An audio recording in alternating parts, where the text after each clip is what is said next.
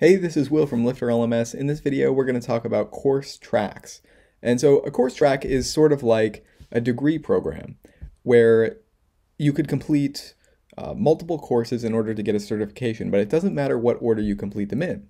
So if I wanted to have maybe like a design certification or like a college degree program or something like that, I would want to use course tracks for that.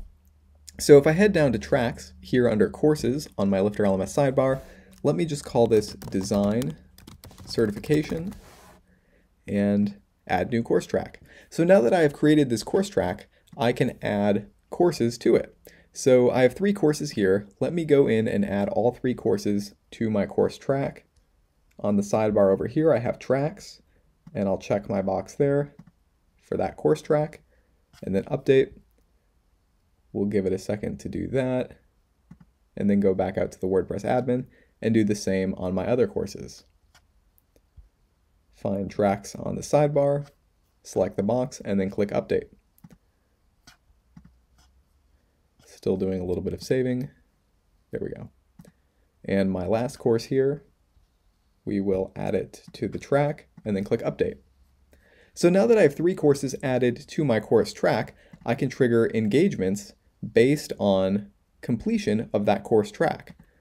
So on engagements here on the sidebar, if I were to create maybe a certificate that you get this certificate after completing all 3 courses, I would want to head down to engagement certificates and then of course create my certificate, design it up how I'd like it, and then when I'm ready to go with my layout, I'm going to go to add engagement and I'll say certification program.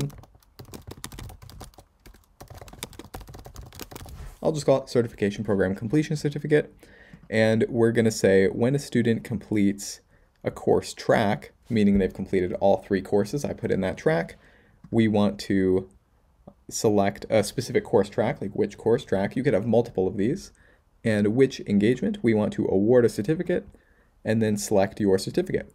So now you need to complete all 3 courses in order to get the certificate.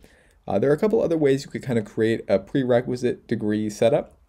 For example, if the courses were prerequisites for one another, where you wanted students to complete them in order, you could create that setup with the course prerequisite feature.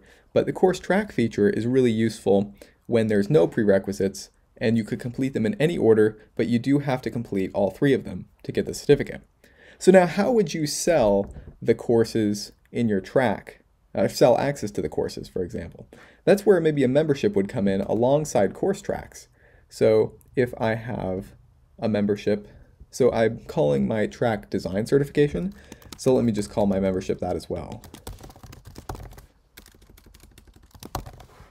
Certification. So I have my design certification membership, and I'm going to select all 3 courses on my auto enrollment settings here. Perfect. So then I'll be selling this membership sort of as a course package. So you buy the design certification membership, you get access to all 3 of these courses, and then when you complete all 3 of them, since I have a course track set up, you'll get the certificate that I set up to be awarded.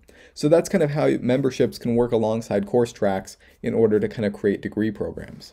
All right, that's about it for this video. My name's Will Middleton from LifterLMS. Thanks for joining me in this video, and I'll see you in the next one.